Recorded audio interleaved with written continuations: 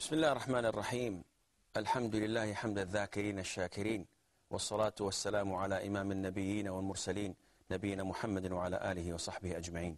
Assalamu alaikum wa rahmatullahi wa barakatuh, and welcome to lessons in fiqh. We're still studying Nur. What chapter? Chapter connected with sutra. With sutra. And the book is called Fadi? Bulugh al-Maram. Compiled by Abu Malik? Ibn Hajar al-Asqalani. Okay. The hadith we have before us is hadith number 184. Narrated by Abu Sa'id al-Khudri, may Allah be pleased with him, Allah's Messenger sallallahu alaihi wasallam said, if one of you prays towards an object separating him from the people, and someone tries to pass between him and the object in front of him, let him turn him away. But if he refuses, he should fight him, for he is a devil. In another narration, for there is a Satan with him. Okay. Now, the hadith is crystal clear. If you're praying to something, to an object, and one wants to pass between the object and you should prevent him. If he does not comply, you should fight with him, even if you use slight force, because he is a devil, or he has this devil with him that is qareen, that is telling him to do this. The hadith has an origin to it, because Abu Sa'id al-Khudri was doing this in the Masjid of Medina. He was praying, and one boy from Al-Ansar wanted to pass through, looked right and left, couldn't find any way except in front of Abu Sa'id. So he wanted to pass through. Abu Sa'id stuck his hand out, meaning stay away. And he continued praying. And the guy insisted on coming in. So Abu Sa'id pushed him real hard and prevented him from passing through. So the boy was angry, and he went to the governor of Medina. And he told him, why Abu Sa'id does this to me? Why did he do this to me? So the man came to Abu Sa'id and told him, why did you do this with this young chap? He's a young man. He told him, because the Prophet ﷺ said the hadith that we have just heard. So whenever someone wants to pass between the object in front of you, or a person in front of you, or whatever is in front of you that is considered to be your sutra, you have to. It's a must. It's not something that, well, if you want, don't. And if you have the choice. No, you have to prevent him from passing. And now, the minute we read this hadith, one would say, okay, I'll prevent him. What happens if it's a she? Can you prevent her physically? Well, you may do this and pull your hand, because you're not allowed to touch women that are not related to you. So you may do this. But if she insists on passing, then tough luck. You have to pray all over again, because no one would say, well, she brought it to herself. I have to stop her. No, you're not allowed to do this. You're not allowed. This is even worse sin than what she's doing. But if it were to be a male, if he was a person, then you may prevent him with your hand. If he insists, then in the hadith, it says that you have to turn him away, and if he refuses, you should fight him. So if he is unlucky, and you have a black belt in karate or in taekwondo, it's not advisable to say, chop his head off. No. To fight him is to use some sort of force. So, okay, what about if the guy does jiu-jitsu and he starts grappling with you and puts you and pins you to the ground? This does not become prayer. Is it allowed for me to punish him in the face? Just smack him and let it be? This is not possible. It's not acceptable. So don't go to extremes. In Islam, you are not allowed to go to extremes, even with your enemies. Even if someone is abusing you or assaulting you. In the sense that, if I'm in my house and somebody wants to break in, now, what do? Some of the brothers say, well, I just use my 9mm and bang between the eyes. Is this permissible? One says, yes, I have a hadith that tells me that if anyone wants to take your money, you may kill him. Does this hadith say this? No. The hadith says that if a person wants to take your money, don't give it to him. And if he fights you, fight him. So you should start gradually by saying, listen, I know that you want to break into my house. Don't do this. I'm armed. He insists and breaks in and comes into you. Shoot his legs first. Well, give him a warning shot. He still continues to come in. Shoot his legs. He still crawl to reach you. Then shoot his arms. He still has some means to get to you. Then shoot him in the eyes. Shoot him between his eyes. It's okay. But don't jump to conclusion. The same thing is with the person wanting to pass in front of you. It's happened so many times that people pass without noticing. He doesn't know that you're praying. And you immediately, bang, punch the guy in the face. This is not acceptable. You should do this. And they know that they are passing in front of a person who's praying. They stop, usually. If they insist, you may physically prevent them from doing it or pushing them. And this is considered to be fighting. But nowhere that the Prophet tells you, alayhi salam, to jump and choke the guy to death or give him a sleeping lock or whatever. No way the Prophet tells you to do this, because if you do this, then you are not praying. This contradicts with the state that you're supposed to be of submissiveness and concentration within the prayer. Does anybody have a question regarding this topic? Yes, Mustafa. Suppose he actually forces you to drop your hand and then he passes. Do you have any... yes, this could happen because you would do this and the guy stops. And the minute you go back to your prayer, the guy moves in. So what do we do? Abandon prayer and catch the so-and-so and pin him to the ground and start beating him? No. Khalas, he's gone. He's passed away. Then he's the sinful one. He will be questioned by Allah Azza wa Jal because he committed a major sin. But no one tells you that, reach out and bring him back and put him back where he was, because he already passed.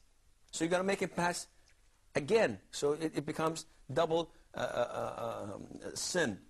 And this is not acceptable. The following hadith. Narrated by Abu Huraira radiallahu anhu, Allah's Messenger sallallahu alayhi wasallam said, when one of you prays, he should put something in front of him. And if he cannot find something, he should set up a stick. But if he has no stick with him, he should draw a line. Then what passes in front of him will not harm him. Okay, this hadith is not authentic. It's regarded as da'if. So we don't have to consider it as any evidence. Nevertheless, the meaning is true in the sense that when you pray, it's preferable and recommendable that you put something in front of you. And if you cannot, just set up an arrow or stick. If you cannot, draw a line. It's better than not having anything to signify that you have your prayer borders in front of you. The following hadith.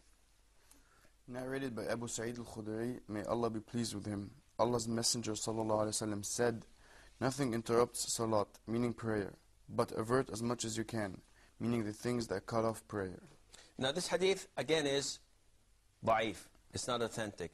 And nothing interrupts prayer, nothing voids prayer. This is, of course, we have a stronger hadith, which is in the Sahih, that tells us, no, the prayer is interrupted and it's cut by the previously mentioned things, women, dogs, and donkeys, especially black dogs, as in the hadith of the Prophet sallallahu alaihi wasallam. We move on from here to the following chapter, which deals with khushu'. And here they translate khushu' to humility in salat.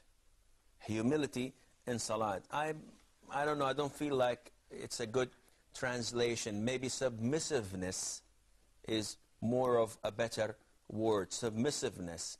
And again, this is an Arabic and Islamic terminology, so it's almost difficult to find an equivalent of it in English. But what does khushu' mean?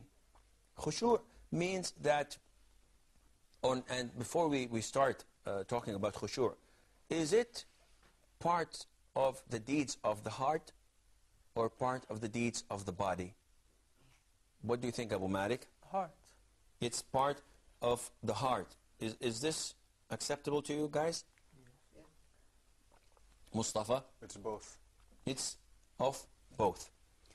But originally, it is in the heart. But this has to show on your body, meaning that there are three types of people praying. You have the khashir, a person that prays with a submissive, the submissiveness in his heart is overwhelming to the extent that he is not moving in prayer. So both his heart and body are in control of his prayer. He has full submissiveness and khushu'. And then you have the second type is a person who is praying. On the surface, he doesn't move. So he is praying. But his heart is traveling and wandering everywhere. And the majority of Muslims are like this. They're not moving, they're praying, but their hearts are everywhere, flying and swimming and shopping and visiting relatives while they look as if they are praying. So this type of people, their prayer is accepted, but the reward is not as full. And the third type are those who do not have any submissiveness, neither in their hearts nor in their bodies. So you find that their hearts are wandering everywhere, and they are moving. They're scratching here and there, rubbing their bodies, movements, fixing their clothing, picking their noses, doing things that they're not supposed to do. So submissiveness, al-khushu', is in your heart and it's also in your body. And that is why there are hadiths that said that if this man's heart had submissiveness, then he should not have been moving as much as he did. We have a short break. Stay tuned, inshallah. We will be right back. Assalamu alaikum wa rahmatullah and welcome back. We're still studying the first hadith, we have not read it yet, that deals with khushu', submissiveness, humility in prayer. And I'd like to ask a question that lots of people usually ask, which is, how can we reach khushu'? How can we obtain and gain the level of khushu'? So, what do you think, Muhammad? I think when we should start in praying, we just see to the point that we put our forehead. So I think maybe in thinking when and not to move. Yeah, not to move, and what the Imam is reading, we just think in that. Try to contemplate in what the Imam is saying. Brother Mustafa? I think we can concentrate more if we have in our hearts, if we really understand in our hearts who we're praying for.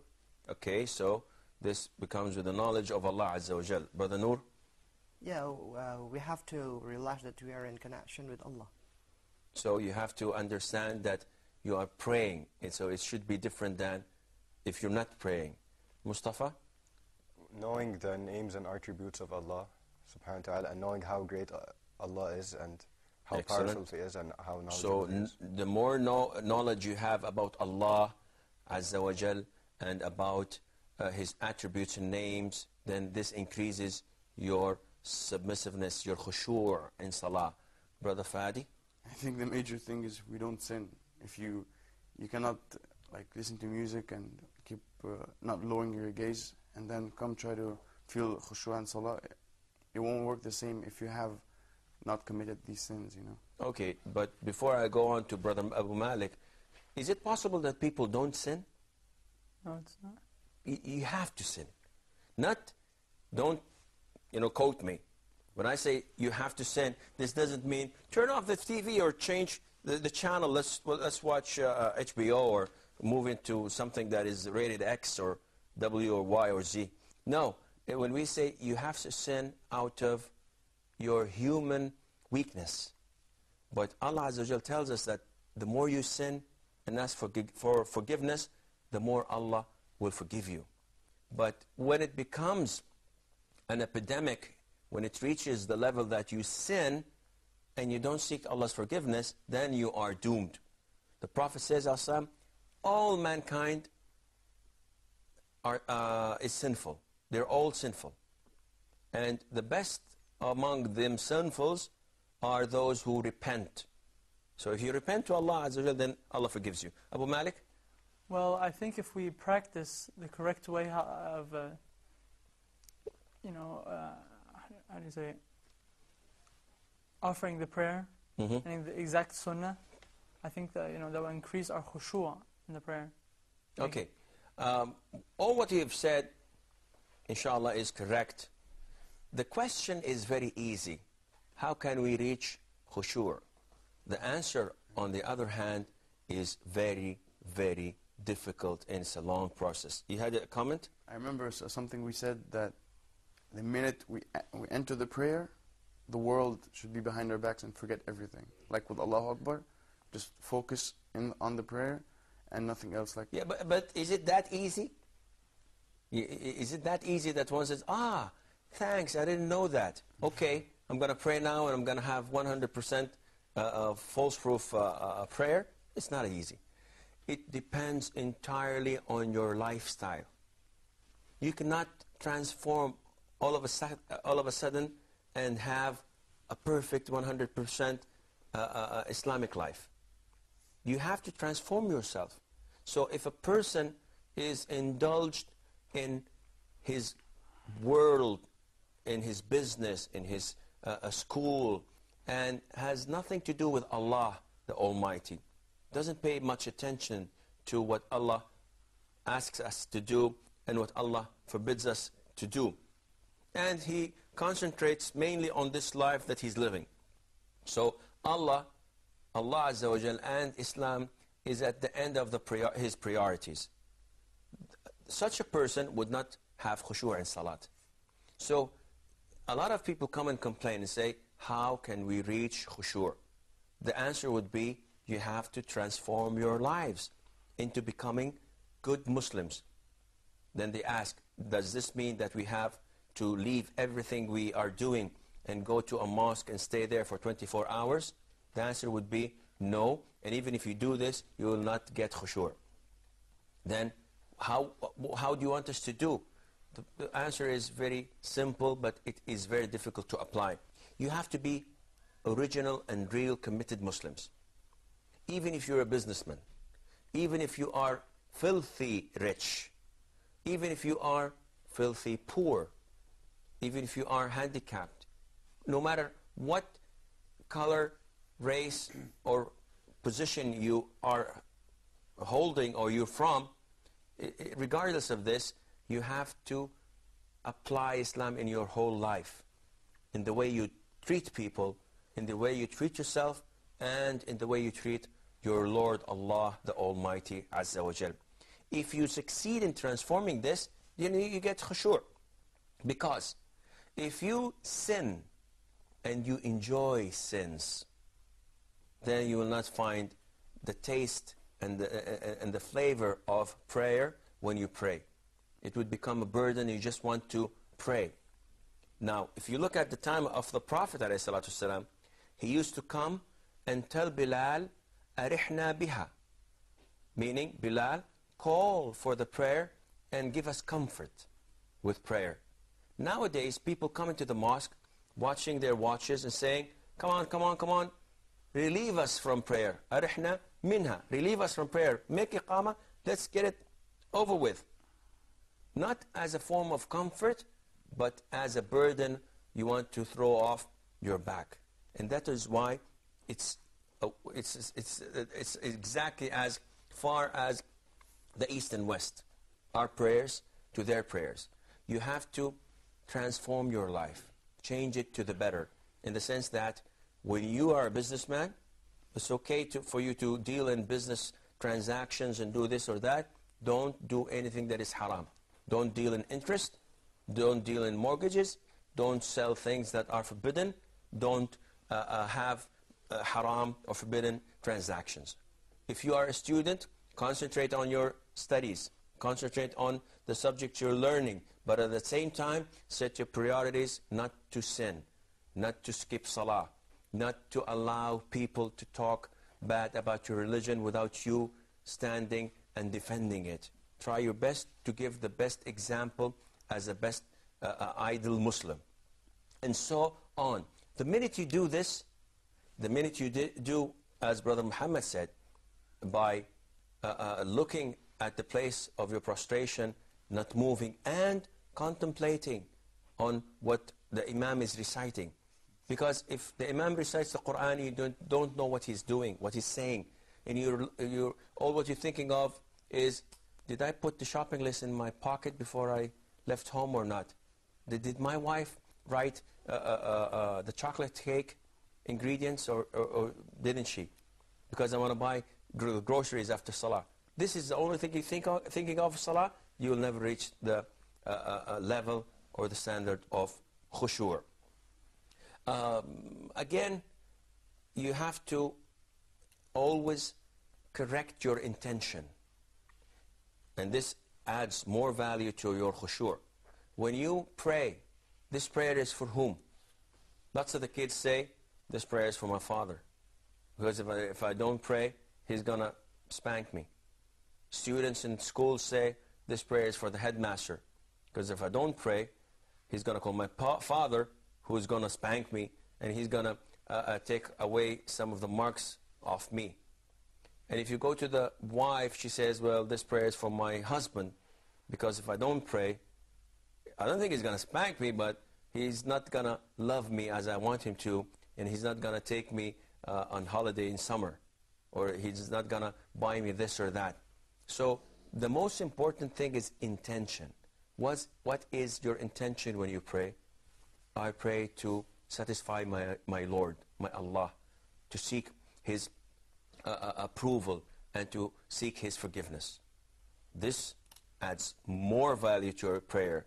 When you know the attributes of Allah, so when you say Allahu Akbar, when you say Subhana Rabbi al-Azim, when you say Sami Allahu liman hamidah, Allah Azza wa Jal hears whoever calls Him and praises Him, this also adds value to you. Mustafa, you have anything to add? So all of these things, if you add them together, you start to notice that you are finding more value to your prayer. And you start to find that prayer has a flavor. It's not something that you just, bow and prostrate and salam alaikum and that's it. What did you do? I don't know. What did the Imam recite in the first rak'ah? I don't know. What did he do in the second rak'ah? I don't know. I was just praying, man. Why are you interrogating me?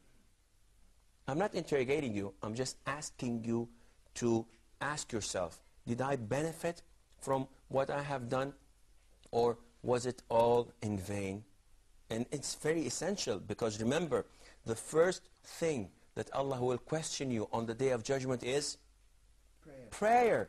So if it's valid, if it's accepted, then accordingly all the other deeds, fasting, hajj, pilgrimage, will be accepted. But if it's not, then you have a problem, and you should fix this problem. The following hadith, or the first hadith, is number 187.